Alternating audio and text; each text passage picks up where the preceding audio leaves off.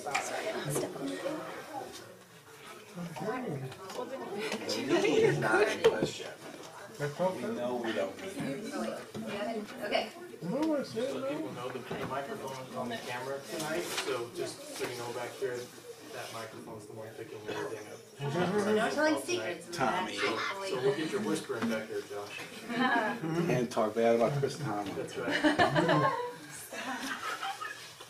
So yes, I don't have my little mic, so that means I get to use that one back there. So I'll try to talk loud. If I'm not being loud enough, give me like this little guy, a little thumbs up. But don't just leave it there. Like, give me the movement. So for those of you who don't know me, I'm Leah Wise, and I get to speak to you tonight to finish the generational worship sessions. And we will get started. We're going to talk about the new song today. We're going to talk a little bit on the prophetic in song. And then we're going to spend a lot of our time on the Holy of Holies, that place in worship and intimacy. So, as always, if you have like a thought, a question, something that you want to discuss that relates to what we're talking about, like please don't hesitate to speak up or raise your hand, and we'll get to it. I like some interaction, and I don't know it all, so I am also I'm up for learning more. So, all right, I'm going to start us in prayer. Okay. Jesus, thank you so much for your presence. Thank you for your goodness. And thank you for your spirit that is within us. When we said yes to you, that you made us your dwelling place. And I pray, God, that you will be glorified in our midst today through our conversation. I pray, Holy Spirit, that you will come with fresh revelation to each and every one of us for the thing that we need. We thank you that your word is living and active. I pray that you would breathe a fresh breath upon every single person in here, that they be stirred to want to go deeper and deeper with you. In Jesus' name, amen. Amen. All right.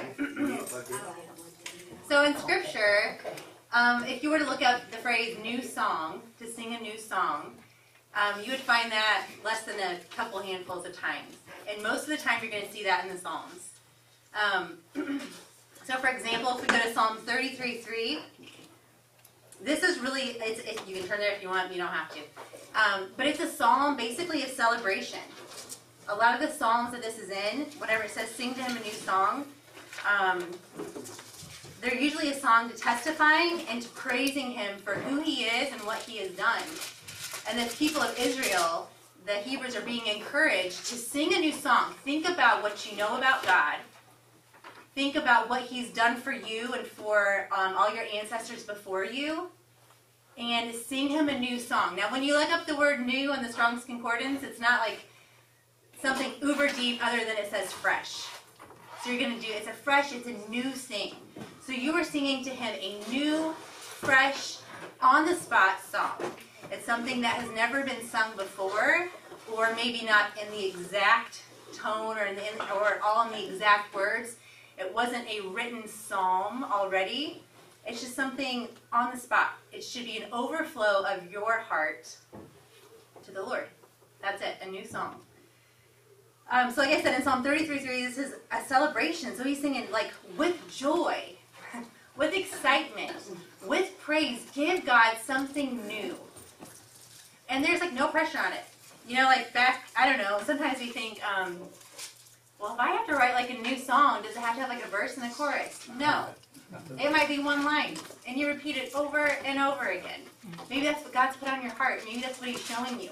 Maybe God showed you that he was your Redeemer this week, and so you just sing that to him over and over, and the more that you repeat it, maybe he gives you more words to sing to him. So, if that makes sense, does anyone have anything on the new song? All right, I wrote a lot about it, but I don't really feel like we should stick there, so I'm a feeler, so we're just going to go with what I feel.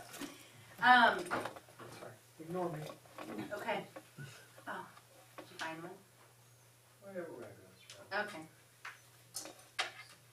Not loud enough.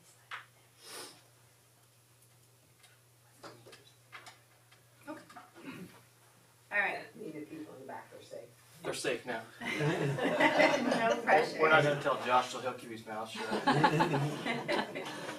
I like that it says, I like that that verse says, play skillfully and to shout. And Yeah. so it's kind of like, it's all of it, right? We're supposed to shout within the song and play. It's like, I love that because I wish I would have known this when I worked with a guy who was kind of piano only, hymns only, and I was kind of like, piano was created in 1699 or something. So for 1,700 years, what did they do? Yeah. You know, and so I like that because it's played skillfully. It entails that there's, music with the song. Yeah, definitely. You know? Yeah. Yeah, I love that too. So in Exodus 15, Carol hit on in her class that in Exodus 15 we see that Moses probably gave us our first worship song after they'd been delivered from Egypt. There's this song that it said that Moses and the people sang. And it's definitely different than the way our songs are structured today.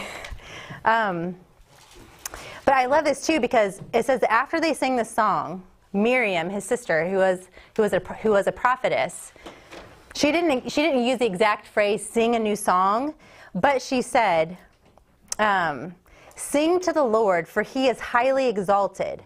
The horse and the rider He has hurled into the sea." And I imagine if there's this long song sung, and they had just been delivered, they didn't have probably a lot of written songs. Maybe that was it. And maybe it was being written in the moment. And yet she's still encouraging them to keep singing unto the Lord for what He has just done for you. That means that everyone had maybe a slightly different perspective than the next person. But it was all unified in the whole thing of that they were all delivered. And they saw mighty, crazy acts of God in that. Right? So, we see the new song even way before the Psalms. I like in Psalm 40, verse 3. I'm just going to read the first few verses. So this is a Psalm of David. He said, "I waited patiently for the Lord, and He inclined to me and heard my cry. He brought me up out of the pit of destruction, out of the miry clay, and He set my feet upon a rock, making my footsteps firm. He put a new song in my mouth, a song of praise to our God. Many will see and fear and will trust in the Lord." The rest of that psalm is really good, but I just wanted to hit on those first few verses.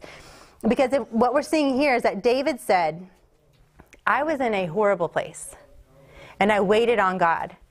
And He heard me, and He shifted. He heard me, He delivered me, He took me out, and He shifted my perspective. And He put a new song in my mouth." Now, David could have kept that to himself, right? But we see multiple times in the Psalms that David gave those songs to the Lord. A lot of these are David's new songs that he sang from life. So our new song, again, comes from who we know God to be, how we've encountered Him in the last week, how we're encountering Him in the Word, His promises. All those things can play into your new song. Now, the thing is, every single person in here can sing a new song. Does everyone believe that? Yeah. It doesn't matter if you're I'm not a singer. I'm not a worship leader. I'm not a songwriter. I'm just whatever. Well, first of all, you're not just. But yes, you have a song. You have a new song. Each and every single time that you set your gaze on Jesus, you have a new song in your heart. And it's whether or not you think to look for it or that you think to release it. All right. The other couple times that a new song is mentioned, there's once in Isaiah, and then we see it in Revelation. So I'll just briefly hit on the one in Revelation just to give you another perspective of the new song. So with the 4 living creatures, am I getting that right? And the 24 elders, they see Jesus as the lion. But they also see this book that has to be opened, and so they're looking. If I'm wrong, someone fix my memory because it's all over the place. And they look up, and they're like, well, who's worthy to open it? And then they see Jesus as the Lamb, who is a sacrificial lamb to take away the sins of the world, and He alone is worthy to open it. And so from that, upon them laying eyes on that and seeing that, together in unison, they all sang a new song, is what Revelation tells us. And they say, "Worthy are you to take the scroll and to break its seals. For you were slaughtered, and you purchased people for God with your blood from every tribe, language, people, and nation. You have made them into a kingdom and priests to our God, and they will reign upon the earth." Which is just so powerful. Like in unison, their new song, that's more kind of like a prophetic new song, right?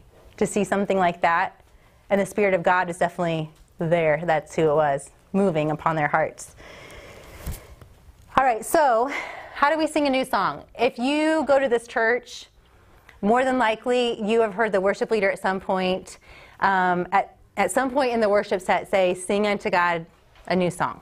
Or maybe sing something to God in your own words. That would be another way of saying to sing a new song. Even if you don't go to church here, there's a chance that maybe your church does that or that you've heard that kind of language before. If not, come here and you can experience that sometime. But don't stay here if that's not where you're supposed to be. That's not what I meant. Okay, so be where you're supposed to be from the Lord. Okay, so basically, so what we're learning from what a new song is, it should be an overflow of your heart. That's exactly what it should be. Which our whole life should be that, right? Our whole life should be worship unto God, not just singing with our voices, but every single step that we take. Woof. Every single word that we speak, every breath that we breathe should be an overflow of our heart of who God is in us and what He's done.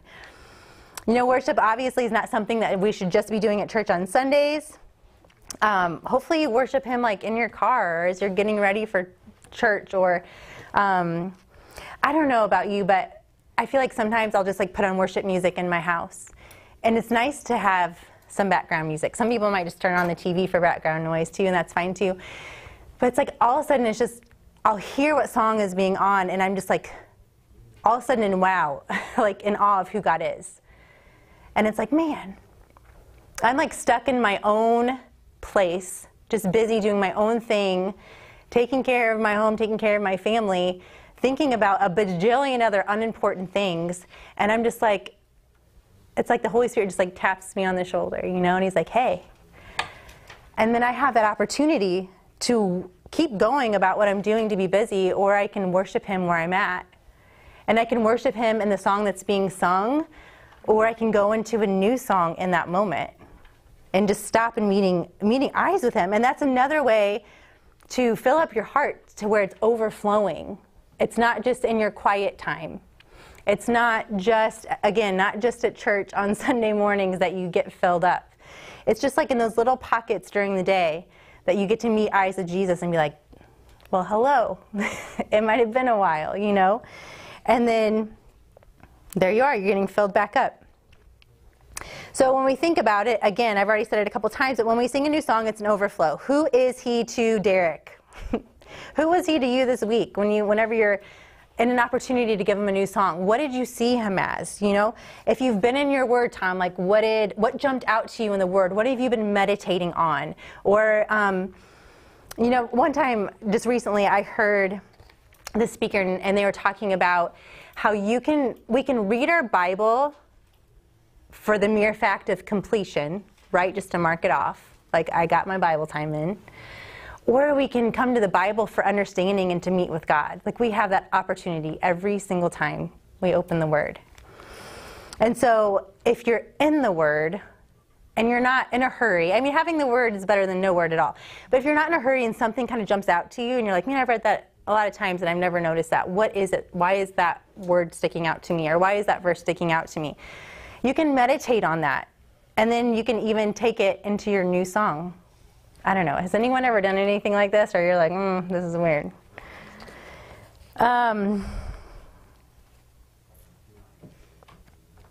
Yeah. Anyone got any thoughts? I collect mine. Hymns go through my head all the time. What is? Hymns go through my head all the time. Hymns, yeah. Yeah. Sometimes I sing and sometimes I just listen to my brain. Yeah. No, that's so good. Sing them out loud more often. That's my challenge to you. Yeah, that's good.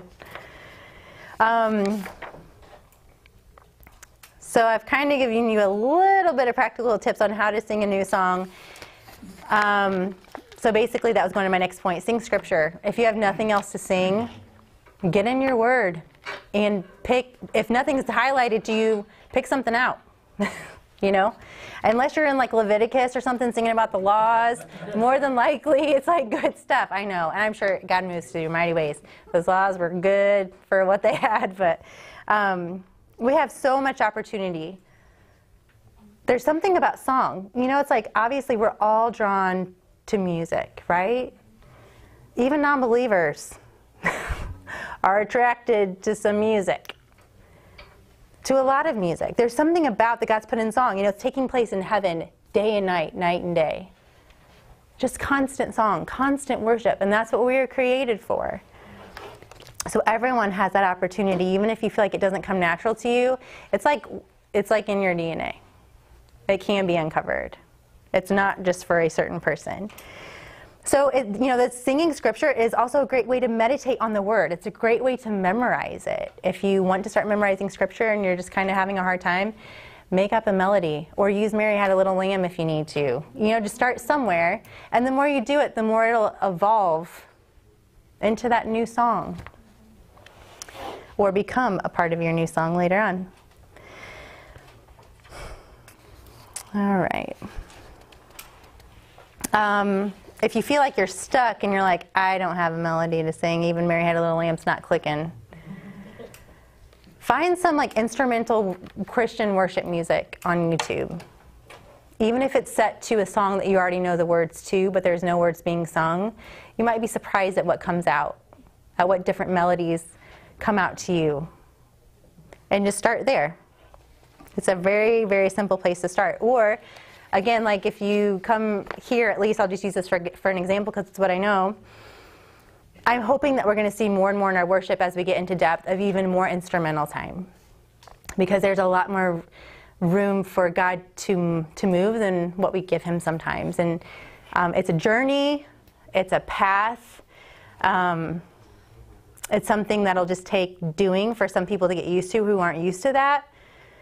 But during those instrumental times, unless you're being instructed to be silent and still before the Lord, and even if they don't say to sing a new song, you can still do it. Worship God. Worship him with what you have. Worship him with your spoken words, but worship him with a song of just, Jesus, you're good. You can say that over and over again. You can sing it over and over again. That is valid. So as far as singing scripture, I bet some of you guys, like hymn-wise or hymns or any otherwise, you might be able to recite songs. You're like, I know that scripture. Or maybe you're reading in your Bible and you're like, that's a song that I really like. Well, hopefully our worship leaders are using the Bible to write their songs. And hopefully that it's not just in concept, but it's in word, right? Some song, like a song that we do here sometimes is called Our Father. And it's just the Lord's Prayer, right? Our Father in heaven, hallowed be your name, right? Does anybody else have any other examples that you can think off the top of your head of? Yeah? Well, I know you mentioned Revelation about the Lamb, and Yeah. that always makes me think of Is He Worthy? It's by Andrew Peterson. Okay. It has that whole thing in there about opening the scroll, and I love that song. Yeah, that's good. Anybody else? I mentioned the band last week. It's Sons of Korah, K-O-R-A-H. Okay. They actually sing Psalm 40, so I Okay. memorized this psalm because of that Oh, very cool. I need to look into them. I wrote it down and then I song. They're forgot. so good. They're Okay. Really, really phenomenal. Okay, people, look that up if you need some new stuff. Shane and Shane. Does anybody know Shane and Shane? They are big on just taking a lot of the Psalms and just putting music to it. It's really good. I don't know if we're going to have time or not, but I might play a little bit. So, does anybody know of IHOP Kansas City? Hopefully in a positive way. Don't just Google search them, but you can YouTube IHOP Kansas City worship sets. How about that? So I spent 2004 and 2006 at IHOP Kansas City, and I did an internship there, and then I helped to lead the next internship just as a small group leader. It's for kids who are basically 18 to 25, I think it was. And it was just taking 6 months of our time and pursuing the Lord. And we had classes on, learning about God as the Father and just a whole bunch of stuff. And then there was a prayer room that went 24/7, like nonstop. Every 2 hours, there were teams scheduled in there to offer prayer and worship unto the Lord. And so, yes, even from 2 a.m. to 4 a.m., there was a set going on. And the sets there's a few different kinds of sets, but one of them, since we're talking about singing the word, was called Worship with the Word. And so each team, like I said, had 2 hours. And so for the Worship with the Word set, the worship leader would get together with a prayer leader, and they would pick out a scripture together. And then the worship leader would also pick out maybe a handful of songs, because singing worship songs together unifies people, right? Especially if they're not the first time that it's being done. That's why worship leaders, hopefully, are not just introducing new songs week after week after week, because it's hard to unify in one voice when there's a bajillion new songs, right? Which is why sometimes even the simpler songs are the better ones, because they're like, oh yeah, I can get that one.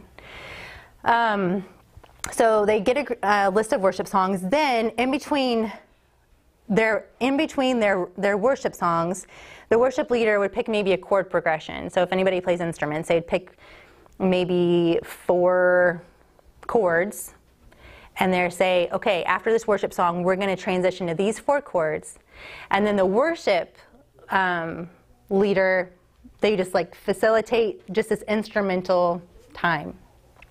Then the prayer leader would introduce their verse or their passage of scripture, and then there would usually be anywhere from 4 to 6 other people on the team who would just sing around those verses. So it's called Worship with the Word.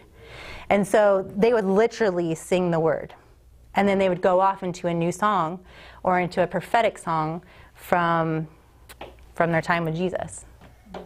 I don't know, is it really cool? Like really cool.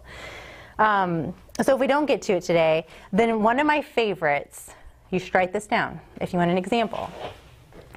On YouTube, put in IHOP, so IHOPKC, all together. IHOP stands for International House of Prayer, not pancakes. Yeah. That was like they had to go through a settlement to get that cleared up. So IHOP KC. And then Corey Asbury, he's the one who sings Reckless Love, but this was way before he was who he is now. So, and then you want to type in Psalm 84. Okay, wait a minute. IHOP KC, Corey Asbury, Psalm 84. Do you have any slashes? Nope, just put that in the search bar and it'll come up. I've done it a few times lately. Cory. And then Asbury, Asbury. And then Psalm 84. Yep. It's about, the version on there, is about 10 minutes long. You're not getting the worship song that brought them to that progression, but you'll kind of get an idea. And maybe if you're kind of stuck on how do I sing scripture, not that you have to do it like them because you're not set up as a team, but maybe it'll kind of give you an idea just how to pick out little choruses around what you're looking at to build.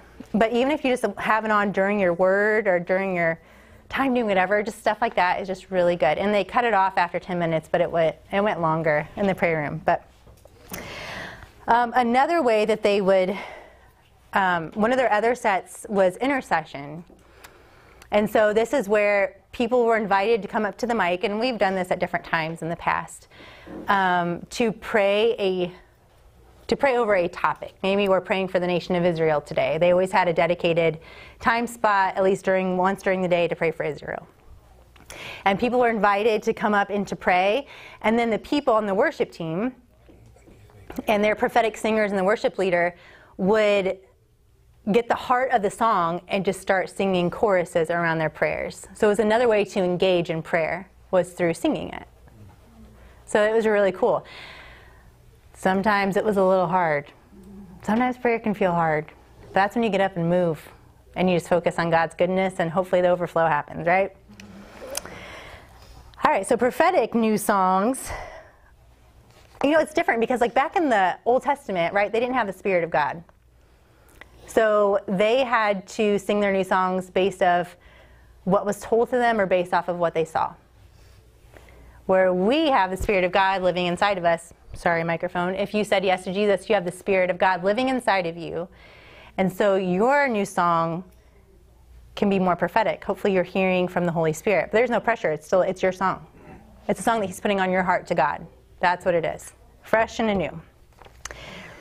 All right, so I feel like I nailed that in pretty good. We got the new song and a couple different ways to go about it, to apply it, to find it, to stir it up. Okay. All right, let's go into, well, this is just kind of talking about the prophetic a little bit. Let's go in there for just a couple minutes. Will somebody read Colossians 3:16, please? In the New Testament, I'll preface it, Paul told us 3 different ways that we are to go about our songs. He kind of classified it for us. Let the word of Christ dwell in you richly as you teach and admonish one another with all wisdom, and as you sing psalms, hymns, and spiritual songs with gratitude in your hearts to God. Yeah. So I don't know, has anyone else ever read that before and been like, oh, we're supposed to go walk around to one another and just sing to one another? I mean, doesn't that sound kind of awkward? I don't know, does anyone do that?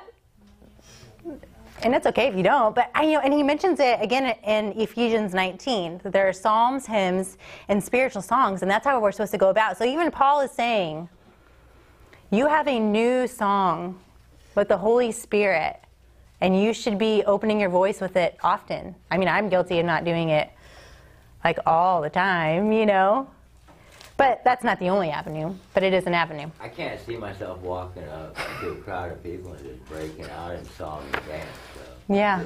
Well, you don't have to dance, Paul said, but I guess you well, I could. just more have to dance and sing is the whole thing. Hello. I might be able to dance, but not sing.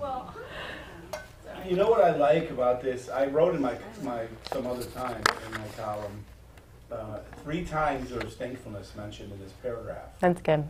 And it says, and be thankful in the beginning, and then, it may be different versions, doesn't, but, and then after singing songs of gratitude, and at the last sentence it says, giving thanks. And that's just a great way to start a prophetic song. Yeah. Just in thankfulness. And then when you see people, we talk about admonish one another, oh, let me tell you what God's done. I'm so thankful for what he did this week. And, Yeah. it may not be like a tune, but it's Yes. the same idea. Yeah, I agree. And maybe stepping out in that more often and making it more of your intention will stir that new song, that spiritual prophetic song. And even if it's not to that person, maybe it's just in your own time with the Lord or as you walk away, I don't know, like maybe we've limited ourselves because it's just not our common practice. I wonder how that looked for Paul walking around. Surely he did that, right? If he's saying it? I don't know. All right, so Carol used this book to teach a few weeks ago, and I didn't even realize that I had it on my bookshelf until a few days ago. I was like, oh, well, look at that. So it's called The Next Wave, or not the, it's just Next Wave by Bob Sorge. And I'm just going to read a couple little parts about prophetic worship that he had to say. So he's the one in his book who brought to my attention, because I forgot about it, about Colossians 3:16. But he said, and by spiritual songs, Paul meant the spontaneous singing of songs that are moved along by the waves of the Holy Spirit. The words of a spiritual song don't come directly from a scripture or from the lyrics of a composed hymn, but straight from the worshiper's heart as they express their thoughts to Jesus in the moment. Spiritual songs are unpremeditated, spontaneous, I cannot say that word even reading it, and unrehearsed. Spiritual songs can be sung in other tongues as the Spirit gives utterances, or can be sung in a person's native tongue. Right? So, even at church, like at least here, sometimes we just pray in tongues or encourage you, if you have your prayer language, to do that. That's definitely a spiritual song, right? And yeah, that's something you don't walk up to someone and just start singing in tongues over them. They might be praying for you in return or running, but that's another way. I'm going to read you one more part from his book, and it's a few pages later, and he talks about prophetic worship. So he said, as far as the prophetic flow in worship goes, more specifically, David and his military cabinet appointed musical Levites who should prophesy with harps, stringed instruments, and cymbals, which is found in 1 Chronicles 25:1. The passage says they were the ones who prophesied with the harp to give thanks and to praise the Lord. Their thanks and praise flowed like inspired oracles. So how does, well, I'll read it in order. So he says, were they prophesying while musical instruments were being played? Or was the very playing of their instruments an expression of prophecy? Both. They sang prophecies, and they also prophesied upon their instruments. Musicians can prophesy, therefore, with their voices and also with their instruments. How does prophesying on an instrument work? When musicians are sensitive to the leading of the Holy Spirit, they can play their instrument in a way that opens the hearts of the congregation to more of God. An anointed musical interlude played spontaneously in the Spirit at a strategic moment can sometimes carry more impact than spoken or sung words. Have you ever felt that? I know, right? Have you ever felt that during a worship? I mean, like sometimes Josh will just go on the keys and you're like, there it is. And we don't need to sing. And sometimes as a worship leader, that can be one of the hardest struggles in our brains while we're up there, is feeling like we have to, not entertain, but like we have to fill the space with our words and sing. Because if we don't, what if the people are uncomfortable? Well, you know what? The Holy Spirit is the comforter, but to meet him, it means getting uncomfortable sometimes. And so there is a place, and that's what I was talking about earlier. I think we're going to step into this more. I'm just believing it across the board, like in the church as a whole. But even here specifically at PAG, I think as we go deeper in worship, we're going to see even more and more of those times of just waiting on the Lord and letting the instruments prophesy, letting God use the hands and the skills and the minds of our musicians to take us into deeper places with God. Now, as always, us who are not on the worship team in that given moment have the choice to enter in. We have a choice to submit to the Holy Spirit. We have a choice to participate, or we can just stay in the outer courts. Spectate. Yeah, we can spectate. I think I'm missing out. Yeah? Because in those moments, I'm thinking of a few times where maybe I'm groaning and I can't say words like with the presence, but I think most of those times I end up singing in my head instead of just letting the music do that. So I might be missing out. I might have to try to just quiet my thoughts, and those are the moments where I'm like, Jesus, you're so beautiful, and I'm like doing my own thing and not letting the worship come through. I'm gonna have to try that. All right. Yeah, that's good. I feel that tension even when I'm not leading worship, even when I'm just one of the other singers, or maybe I'm just down with everyone else. I feel that tension sometimes of, do I keep worshiping? And sometimes we should listen to the worship leader for that, to give us cues and clues of what to do. But sometimes it's just being discerning and asking God. Especially, I think, and we'll kind of get into this a little bit, but one way to focus and to connect with God, to get outside of all the distractions, is to express our love to him, right? Jesus, I love you. Jesus, I love you. And it kind of gets all the other things out of the way and just focuses us on him. But I think once we're focused, that's when we ask. Or that's where we stay discerning and know, maybe I just sit here and just bask in it. Or maybe I get low to the ground and just wait on him. But again, even though I'm talking about the new song and singing a lot, there are depths to be had just with waiting on the Lord. But it comes through corporate worship and through the pathway of worship.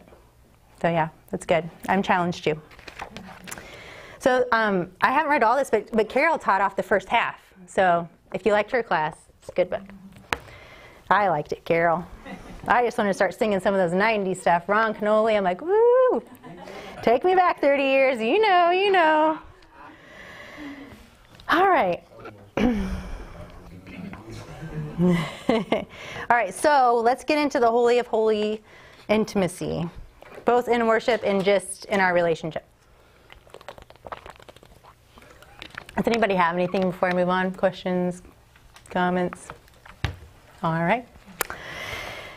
Okay, so Holy of Holies intimacy. This freaks some people out. Some people could just live here, and some people are like, intimacy? I don't know. Oliver's like, I don't know what you're talking about. Just kidding, Oliver. All right. So, Intimacy. We have been invited in. Obviously, when we read our Bible, there's a whole lot of people who did not have that access to God, into the Holy of Holies.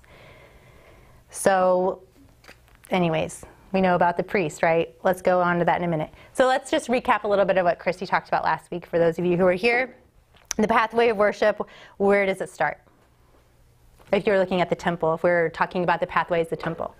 Huh? In the outer court. Yeah, in the outer courts. And what happens in the outer courts? You're singing and dancing. You're distracted. Yeah, she talked about how a lot of times we come in distracted, right? Unless you've already been here and you kind of got all your thoughts out, whatever, you're distracted when you come in. But that's why it's such a great place, too, to start wakening your spirit up and connecting your mind with your spirit through celebration and thanksgiving. That's what's supposed to be happening at the outer courts, right? It's like a celebration. Where do we go next? Leah, can I say Yeah. something before you move on? Sure. When I've been here for prayer before service, Mm-hmm. I can get rid of those distractions. Yes. And I think it's easier to move into the holy place. Mm-hmm. Last Sunday, I was in the Holy of Holies. Amen. I could hear nothing going on around me. It was just me and God. Awesome. But I've not experienced that in the depth that I experienced last Sunday. And I think that was the result of Christy teaching. Yeah. Yeah, it does help. I agree. But prayer really helps get you focused on worshiping during the service. Yes. I want to add in there that yes, that teaching of Christie's made me get there on Sunday also. That I hadn't been there yet, and wow. That's good. Yeah, there's a point to our worship. Obviously, many points, but even the way that a lot of worship sets are structured, and not that we have to stay to a formula, but when you start in the outer courts, it's because when you're just coming in to the church, like after getting your kids ready or cooking for someone, or X, Y, and Z, just driving here, walking here. There's just a lot going on, right? And so we usually start out those songs to get our mind like, okay, this is where we're at, and so let's celebrate. Let's testify of God's goodness, right? And then next we go to the holy place. So you're going beyond the outer courts, and we're starting to shift our focus even more on God. So sometimes we still sing. Most of our worship songs are this way. We sing a lot about us and God in that place. And so it's still a way of testimony, but it's starting to get more focused, more tuned in to leading to just God for who he is. Does that make sense? And so a lot of times the tempo kind of starts to drop a little bit, right? And it gets a little bit more worshipful instead of just praise. Yeah. Not no more of what he did for me. Yeah. Right. I mean, we're still kind of in that place, but hopefully we're kind of working. We want to work our way to the throne room. Now, if you don't understand the pathway as a worship leader, it can be easy for us to leave people there in the holy place. And a lot of our worship songs, even that are on the radio or that we stream or that we listen to, however you listen to music, can leave us in the holy place. Like a majority of them do. And that's not a bad place to be. It's better than just being in the outer courts or not being anywhere at all. But we fall short if we stay there all the time. And so where do we go after the holy place? The Holy of Holies, the inner courts, like the inner of the inner courts.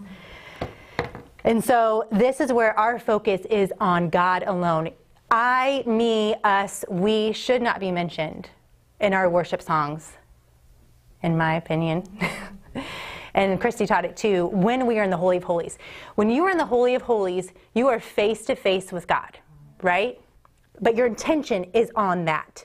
It's not just like, oh yeah, like I'm living this life with Jesus. It's like, no, I am focused on him alone. And if you were actually in his throne room, like the physical throne room, do you think you're going to be talking about yourself? No. His holiness is great. It's unsearchable. It's beyond comprehension. It's overwhelming, I'm sure. Oh my gosh, I'm a puddle a lot, and I'm not even you know, we have access to the throne room here, but you know what I mean? Like when we're in heaven, like holy night. And so that's what I think we need to go into. That should be the place that we desire to be, because there is no greater place when we get ourselves completely out of the way and just give him what he's due. He is worthy, right? We sing that, but there is so much meaning in that. He is worthy of every single thing, like every breath, every thought. And he's so good and patient and forgiving and loving and crazy gracious and compassionate. You know? Like, who are we that he loves us so much? But we have that place. So this is where we get to know him greatly, as in the Holy of Holies. This is where your life can be transformed in a second. Is the Holy of Holies. It's not you asking God, God, please heal me. God, please deliver me again. Pray those things if you need it. I'm not saying don't pray it. I'm just saying when you're in the throne room, you don't have to ask. And even other times, there's times that he just does things that you don't have to ask. But does that make sense? And that's why I think, I don't know if you guys have ever heard testimonies, but I've heard stories of people who are worshiping God, did not ask for healing, did not go up to an altar call to receive healing, and they're healed in an instant. And because they were focused on God. They weren't focused on themselves. They weren't focused on how they looked during worship, how they sounded to their neighbor. They weren't thinking about lunch. They weren't, I mean, at one point they probably were a few seconds before that. But you know what I mean? Like, they were in the Holy of Holies. They were meeting with Jesus. And that's where transformation happens. So I think we kind of talked about it a little bit last week and in times past, but you know, it's like back in the Old Testament, the priests were the only ones who got to go into the Holies of Holies. And they went in there once a year, from my understanding, to make atonement, right? To offer the sacrifice. And it was basically a Band-Aid, but that's all that they had until Jesus came, right? And in order to be that priest was a very high, sacred, it was a thing of reverence. I don't know if I would have wanted to be that priest.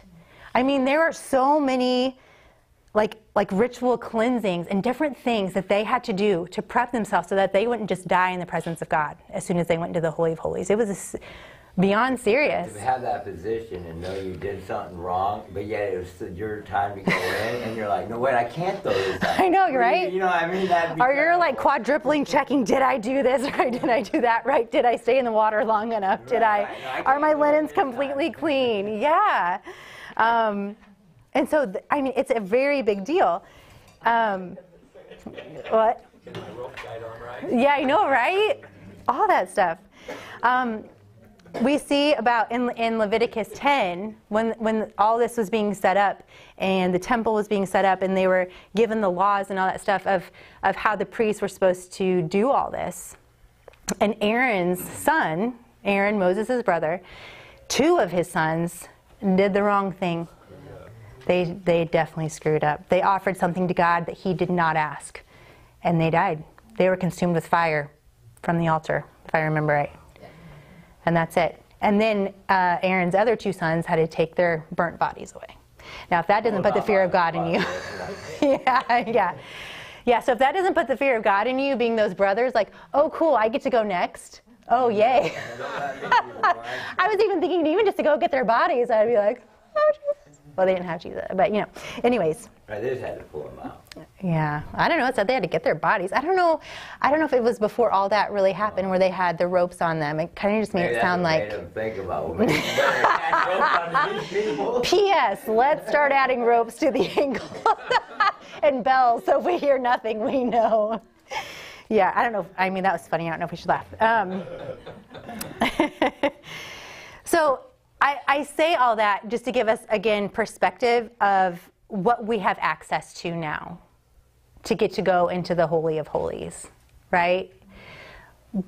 Because we get to know God intimately that so many people for a lot of years didn't have access to. And even a lot of people, and even us sometimes, are walking around not remembering what we have access to. But in order to reach the Holy of Holies, we need a great understanding of who God is and who we are in him. What did Jesus do for you? If you don't have any kind of revelation for that, it's going to be harder to really step into the Holy of Holies. And so I don't say that in a condemning way. I just say, if you still don't really have an idea of your identity or of how holy he really is, that he's worth all of that, then ask him for more. Ask him for a greater revelation of the cross. He wants to give it to you. He loves when you come close. Like, loves it. Like, way more. Like, I love being there. But it's not always the easiest thing to enter in, right? Yeah.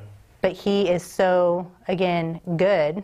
And he loves when we take those extra steps, even when we don't feel like it, even when it's hard, to get closer and closer and to enter into the Holy of Holies. And it's not just so he can like boost his ego, like, yeah, I'm holy, yeah, I'm worthy. It's like he loves spending time. He loves when we have a greater revelation.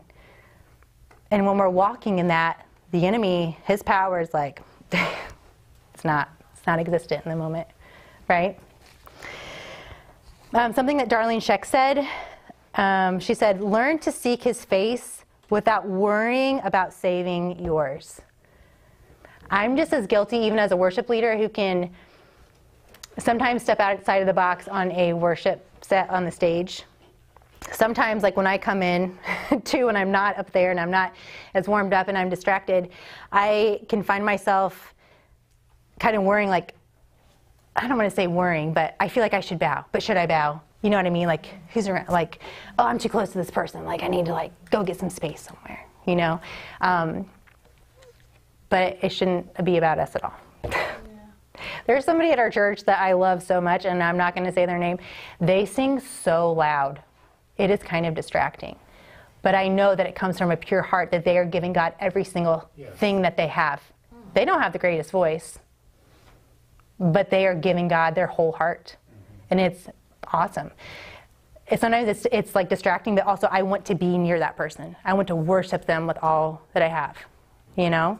That can be contagious. It's good. So be that person. Let's be those people. There's a sacrifice that takes place in our hearts to enter into the Holy of Holies in worship. So again, maybe it is bowing low. So if you're on that path to worship and you're past the outer courts, you decided, I'm going to go beyond the holy place, and as a body, we're all going there together, and I want to participate in that, then if God tells you, if you kind of have that tug on your heart, and God is so gentle. You know, again, he's not usually loud when he talks to you. Usually it's the enemy that's loud, so that's how you know. So, yeah. So, but usually it's like a quiet tug of like, lift your hands. Or maybe lift your hands higher. Or maybe get on your knees. And it's like, well, that's not comfortable. Or the person next to me, you know, kind of peeking in your eyes. If you have your eyes closed, you're peeking. Well, they're not doing it. It doesn't matter. Obedience matters. And so God still loves you if you choose not to do that. You can totally choose not to, and he will still love you with crazy love. But you're missing out if you don't. It's an act of surrender, and it's an act of submission. You don't have to sing about surrender, you do it. And that is a place where when you move outside of your comfort zone, you're recognizing his holiness that is in front of you. And you're saying, I recognize you. And again, you're worth my comfort. You're worth my ability to want to feel like I'm staying safe. If you can't move, maybe you want to be on your knees, but you just can't, there's no condemnation. God's not going to ask you to do something that you can't do. But he might be calling you in other ways to step outside of your comfort. Maybe it is singing loud like the person I'm talking about. Maybe it's stepping outside of your seat and just going to worship by someone else or worshiping by yourself. Again, I'm talking about here because this is where I go to church, but wherever you go to church, I know at least here, we have a side on the right and a side on the left that is spacious. You have so much room to worship over there. You can wave your arms around if God's telling you to wave your arms around and be a crazy person, and you won't hit anyone in the face. You don't have to worry about your neighbor. So if God's calling you to do it, you step out and you do it. I love not worshiping next to people. I know that sounds wrong, but I'm an arm mover. That's what I do. But if I'm next to someone, I feel like constricted. So maybe I need to get over that. There's probably times I just need to stay in my seat. But anyways, or we have like the front. You can go to the front. Some people do that. And it is not fun walking up there. But I guarantee you, no one else really cares. No one cares. I never care when I see someone walk up there. But when I feel like I'm supposed to, I'm like, I usually wait an extra minute than I should, because I'm like, okay, okay, okay, I know I want to give you all I have. Okay, I'm going to do it. And then it's like another minute, and finally I just do it, And then when you get up, you're like, dang it, I have to get up and walk back, Should I do it now, or should I wait till they're done praying? These are like real life thoughts in my brain. So maybe I'm the only one. But if I'm not the only one, then you're not alone, okay? Some of my favorite things was we went to a church where this guy was coming for a long time, and he would go to the front and he would box. Wow. Like dancing, and he would just get it, and he was like airboxing. Do you and remember it was him? like Do you so. remember him? I wonder if he did Tai Bo. Maybe that's how he met with Jesus in his home. Big into MMA. Oh, okay. And I don't know if he was an actual, yeah, he was a heavy metal guy, and so yeah, I mean he was. And then I He went was to fighting somebody. another church, and there was a guy. It was a Pentecostal church, and there was a guy that roared. Wow. And that was like, at first I was like, maybe I should leave. But Yeah. I saw him and his character, and got to know him a little bit better. And Yeah. when he would do it, it was just, you couldn't help but be in awe of it. Yeah. Yeah. They're being undignified in their worship. I mean, to me, that's what it seems like. You know what I I mean? love Sunday that how much pastor was getting around, because it's contagious a little bit, and I think his son-in-law would start jumping, and pastor would start jumping, or vice versa, and they were definitely, there was the same spirit moving throughout, and it's just like you said, I think it's not singing about surrender, it's just surrendering to him. Yeah. She's got a great story when she first got saved about flags, and she was like laughing at the person a little bit in her spirit about I've someone never waving seen a it. flag. Yeah. And then Sure. God told her that same service, go get a flag and wave it for me. Yes. He said, that's my daughter, and she waves that flag for me. Get up and get a flag. Yeah. And I was like, okay. No, I don't think you did it right away at first, right? No, I did. Yeah. I got it because it was the dad voice. Yeah. The dad voice. God the Father's got his dad voice. You do it. I know we haven't really done flags here in a long time, and Carrie brought it out, like a month ago or something, and I was just like, and I was a mess. It was like something so powerful. I forgot about it till you mentioned that, and I think it's just that call of like, there is more to me, and to you it might just look like a flag, but what it does in the spiritual is beyond your comprehension, which is why we should do all things with obedience unto God, in worship and outside of worship. But again, our whole life should be worship, right? Yeah. So even when I'm saying, maybe God's calling you this next Sunday morning, I'm not pointing to you, I'm sorry, Lori, you, to be like a crazy arm worshiper. You don't know what you're clearing out in the spirit by doing I that. can see where you're going wrong. Yeah, Lori. That's the first time I ever was like, I fell over. Was I did the act of obedience when he said to go do it, and I went back to my seat and just went right into my seat. And Yeah. I was like, I didn't even know that was real. It was very memorable. It made an impression, right? And it took you to new places. Yeah, it's so good. Let me see. We only have a few minutes left, so let me see where I want to take us here. I'm just going to take us real quick through. Does anybody know John Eldridge? Yeah, he's got good stuff. Yeah, Resilient. Have you heard of it? Oh man, so good. Write this down if you need another book. Some of you are probably like, I have a million I haven't read yet. But this one, it came out I think like last December. Wait, December of 2022 or maybe January. I think it was December. Anyways, 2022. It's just so good. I can't recommend it enough. It's something that I keep on my bedstand, and sometimes I just go back to one or two certain chapters over and over again throughout the year. Resilient. Who's the author? John Eldridge. There's no I's in Eldridge. It's all E's. Oh, I just put it in. I know. I do it too. That's why I said Is it. he the one that used to teach up at Willow Creek? I don't know. I know he's mainly based in Colorado, but he could have been up there. I don't know. He's got a lot of books like Wild at Heart and I don't know, different. He's been around for quite a while. I think he's like a psychologist or some kind of therapist and a Christian, so that's how he teaches. So real quick, something that stuck with me through this book is called The Deep Well Inside of Us. That's one of his chapters. And it basically, he's talking about our relationship with God and how there's 3 layers to our being. So the first layer is called the shallows. That's what he calls it. The shallows is where we spend 99% of our time, if you really think about all of your thoughts. The shallows are characterized and ruled by the distractions of life. In the shallows, we flit from thought to thought and from distraction to distraction. More than ever, we are distracted as a culture and as a people. So, the shallows. The midlands are characterized and ruled by the cares of life, such as like the cares of life of what Jesus talked about in Matthew. But basically, those are our deeper worries, our heartaches, our longings and aspirations that occupy the human heart. They're weightier matters. You know, they're those things that maybe, you know, so-and-so who just got cancer, like that kind of stuff that you're just like, you feel the weight of it. And then the third place, which is where most of us don't go, but we need to learn, and he kind of teaches you how to get to this place. It's called the depths. Go figure. The depths.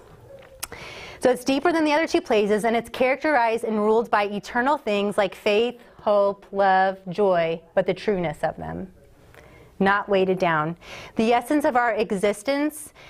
So this is the essence of our existence and the dwelling place of God, who lives in us when we invited him into our hearts and made us Lord and Savior. So this is basically like the inner courts in worship. Like you are meeting with God. If you believe that he dwells inside of you, this is you fully meeting with him there.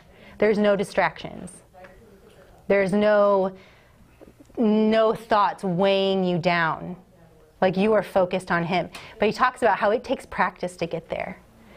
It means releasing, even if you have to release it over and over, like you're intentionally setting apart time to meet with God, not to keep yapping your mouth, and not to keep apologizing for what you've done wrong, and not help me and help them, but you are solely meeting to, you know, just to meet with him. But how much comes out of that? And then he talks about, he said, like, the best way to start getting there, it begins with simply giving him your attention. Because so many things are vying for our attention, right? And all he wants is a glance. Have any of you guys met with Jesus with just a glance? You're like, oh, I actually looked at you, and there you are. You were waiting for me. Like so many times. So he said, set aside a time to give God your undivided attention, because the battle is always over your attention. And the new thought is that we are going to give our attention to the God who lives within us. Finding God always begins with loving him. So settle in. This takes time and practice to turn your focus to him. But one of the best ways to get there is just repeating, God, I love you. God, I love you. When a worry comes up, when a distraction comes up, God, I give this person and I give that situation to you. God, I love you. I love you. So another thought comes up. God, I give this person and this situation to you. God, I love you. I love you. But you do it slow. You don't have to like speed say it. You know, you're saying it slow and you're being intentional, and you will meet with him. And then he also talks about once we are accustomed to it, we can practice going deeper just about anywhere we are. It becomes easier to get to that place once you've practiced it. And I can totally, even I can testify about that for myself. You know, as a new mom, I felt like I never had time to be in the Word when Judah was like a baby, or to do how I thought my quiet time should be. But as soon as I was in the car, and as soon as I like put my eyes on Jesus, even in a second, he met me with the most crazy amount of grace. And just filled my, whatever I was driving at the time, with his presence, that I was just like a mess every single time I was in my car. Because that was the time that I had to just focus on him. I was looking at the road too. I was going to say that's not safe. I was. Well, Jesus take the wheel. Isn't that like a song or something like that? Wow. Yeah, he protects you. And so, anyways, if you want to learn more about that, the whole book is not just on that. It's basically about our call to want to like return to Eden, where everything is good. And COVID totally smacked us in the face and made us feel farther away from that than ever. And this is about how to be resilient. So anyways, so we're out of time. I had a little bit left to do, but we're out. But I don't know, did anybody feel like they kind of got a better understanding, or maybe a challenge from the Holy Spirit or something about going deeper into the Holy of Holies? Yeah, very good. Good. All right, well, I will pray us out. And for those of you who aren't sure your place in the Holy of Holies, write down Hebrews 10, 19 through 22. Let's just read that real fast and then we'll end on that. Hebrews 19 through 22. No, Hebrews 10. I'm sorry, Hebrews 10, 19 through 22.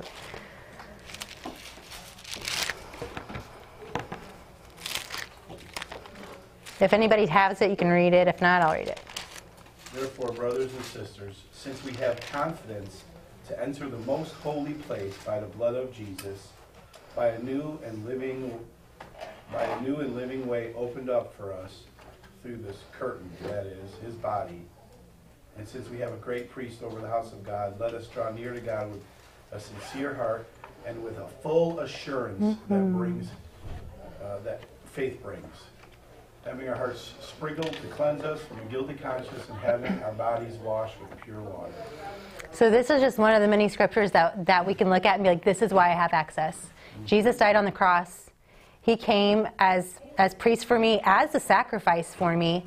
And now he tells me that I can come confidently and boldly before his throne to worship him, to spend time with him, to let my whole life flow out of that place. So again, if you're not sure how to get to the Holy of Holies, start meditating on that exact verse right there and ask Jesus for a greater revelation because he wants to give it to you. All right, I'll pray us out. All right, well, Jesus, thank you so much that you made a way for us, that you paid the highest price so that we could be with you.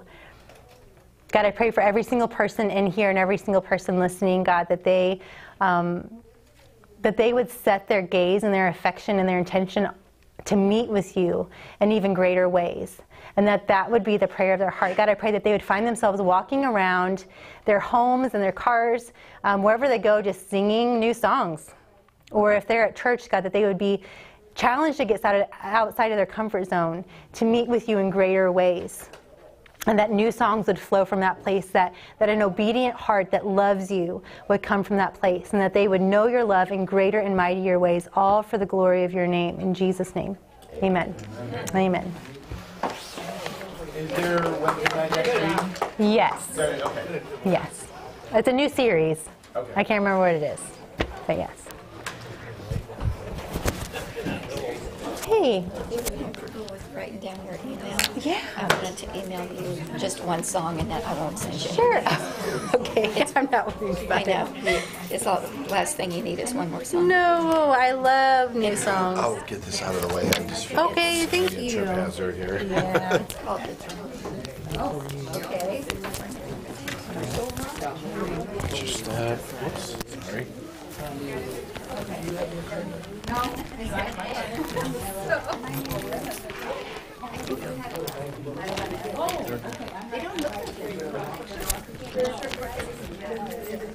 Okay, well, it's in it to me. I love it.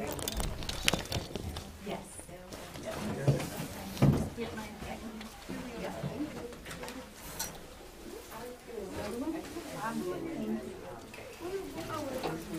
Yes. No.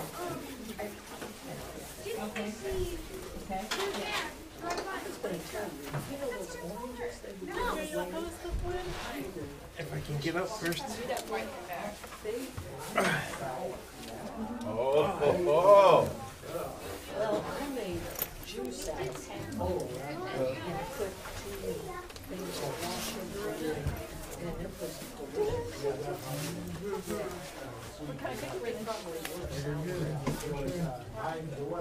Just do that when it hurts. Oh,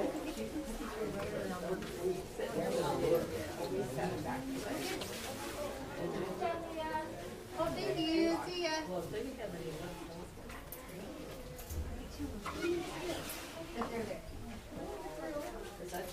Should be just 2.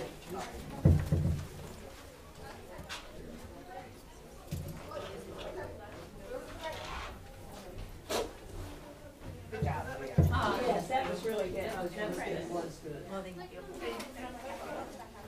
That's enough. Okay.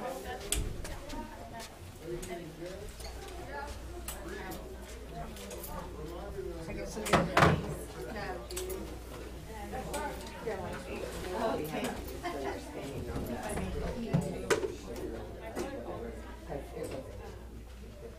I knew that.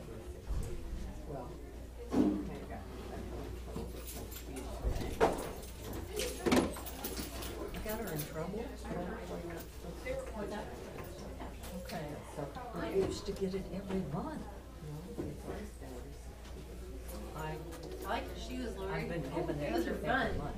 Because I make so much. Okay. I like it. You're really a money. Okay.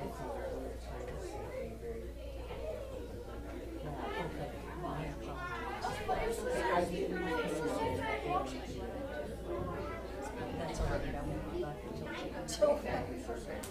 But I didn't want to get her in trouble. well, she was not supposed to do anything. Because then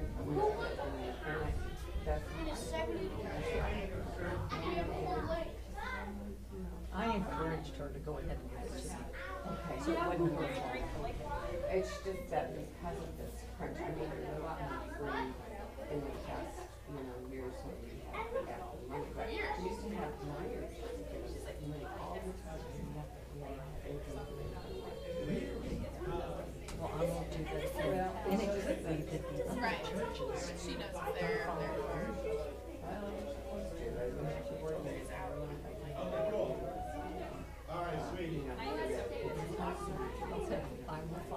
It's just, and I got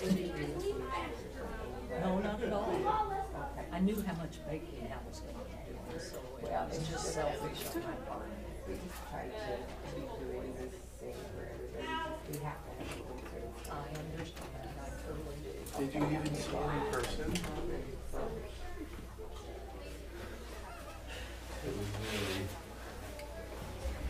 Awesome.